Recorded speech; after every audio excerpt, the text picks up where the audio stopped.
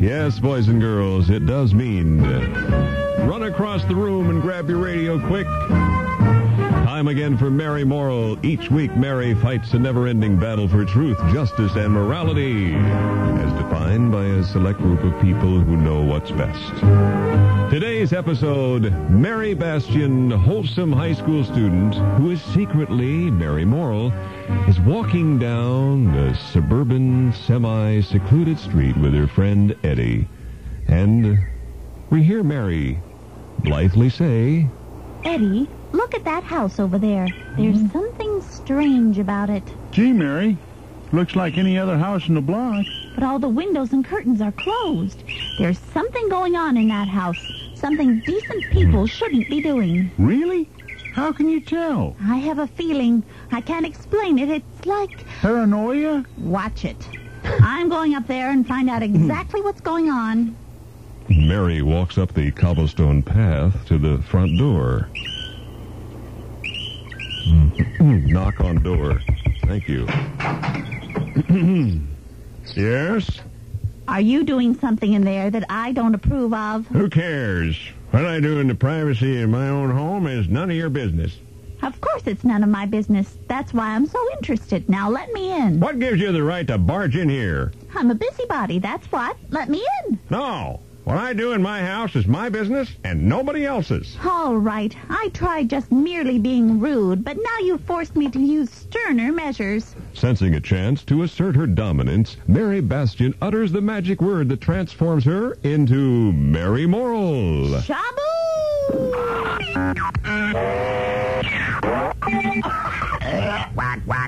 Now are you going to let me in? That was a nice trick with a lightning flash and funny sound effects. What I do in the privacy is still none of your business. All right, then. Take this. Hi-ya! Oh. Mary! Golly gee, Mary, what happened in here? He was right. It was none of my business. Then why did you beat him up?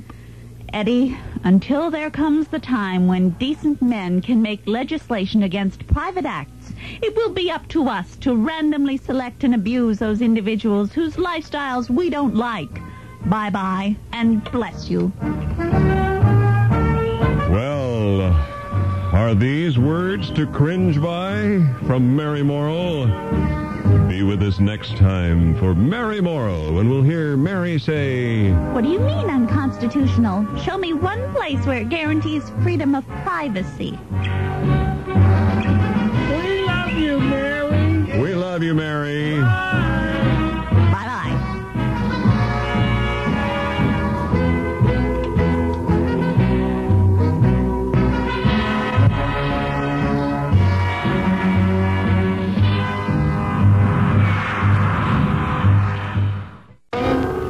Now it's time for some sub-zero humor, boys and girls, for those with sub-zero IQs. Banned by the CBC, CTV, and the makers of Alpo, it's time to join Canada's favorite sweethearts, the dashing, virile Sergeant York Preston of the RUMPs.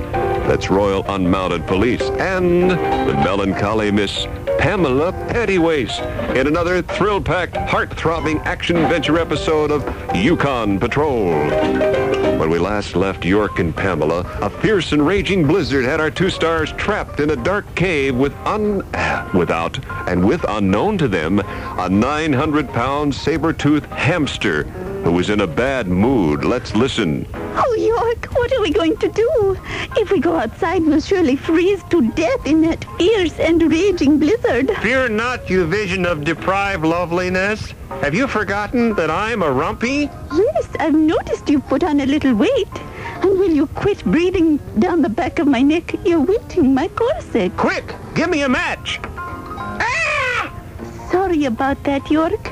I didn't mean to light your thumb on fire. Oh, York, look! It's a ferocious 900-pound saber-toothed hamster. It looks like your mother. Do something, York. I'm too young and incredibly beautiful to become Purina hamster chow. Look, Pamela, it has stopped snowing. Let's get out of here.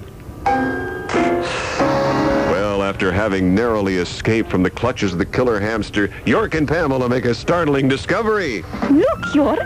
What's this stuff all over the ground? It's not snow? No, it's not snow. It's that missing trainload of blue cottage cheese stolen from the Yoon Brothers fungus farm up in Flin Flon, Alabama. Well, will York and Pamela return unscathed from this curdling predicament? And if that 900-pound hamster was Pamela Pantywaist's mother, why did it keep smacking its lips? And after having been subjected to this madness, will the Canadian Embassy stampede a herd of moose through the studio? The answers and the anecdote to these and other boring questions send 25 Canadian dollars to Paula Preston, CBC, Toronto. The stars of Yukon Patrol fly Air Argentina after each performance to avoid prosecution. Pamela Pantywaist's wardrobe by Max of Switzerland. This has been a Sweatmore bombshell production, patent pending.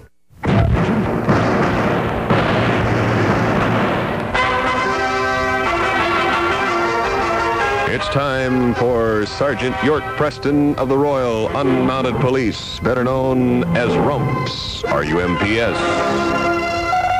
I'm kind of filling in this first part here. This is a big overture here.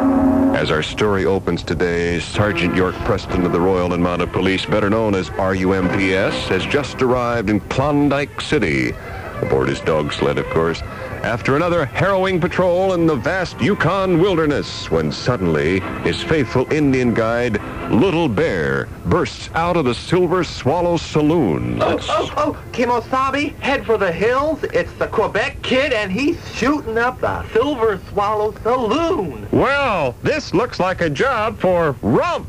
On, Bullet, faithful husky. Mush! On, you mush! On, you mushies! On, you huskies! On! Shut up, you stupid dogs! It's enough. Cease and desist, Quebec Kid, for it is I, Sergeant York Preston, or Preston if you live on the east side, of the Royal Unmounted Police, here to drag you off to jail and make the Yukon a swell place to live. You'll never take me alive, Beaverface. One false move and you and this pure, bleached blonde Pamela Pantywaist will be blown to smithereens when I push this plunger down. Oh, York, do something, you boob. Save me. I'm too gorgeous to get blown up. Besides, it's not good for my complexion. Notice how the music fits.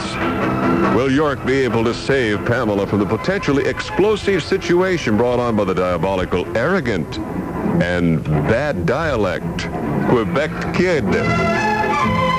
Will the Quebec Kid be brought to justice or be placed on Cool News 10 with Bill Close and Mary Jo West and told to dress up as Joe Doherty or Cynthia Tepp? And will the Board of Health ever allow the Silver Swallow Saloon to reopen after what all those sled dogs did on the floor? For the answers to these questions and to the personal questions about Joe Adams, tune in next time when you'll hear something like, York, why is there a dead fish on your head? yes, all this and less with your favorite rump, RUMP, Royal Unmounted Police person, Sergeant York Preston on Yukon Patrol.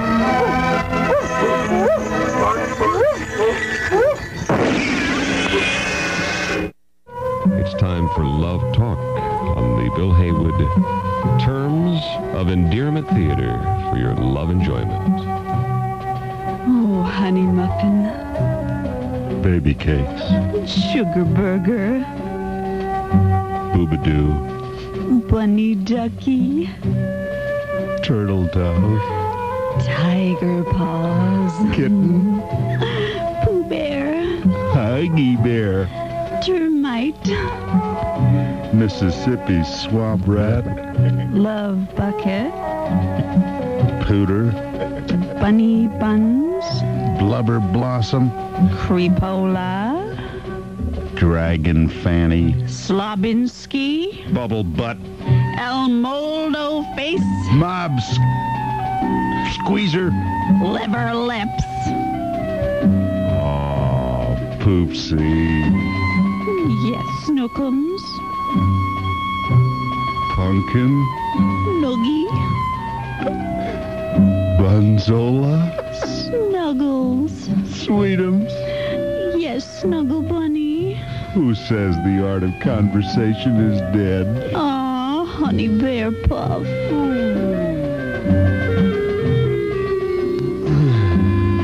You've been listening to the semi-literate, barely heard, and often tuned out Terms of Endearment Theater.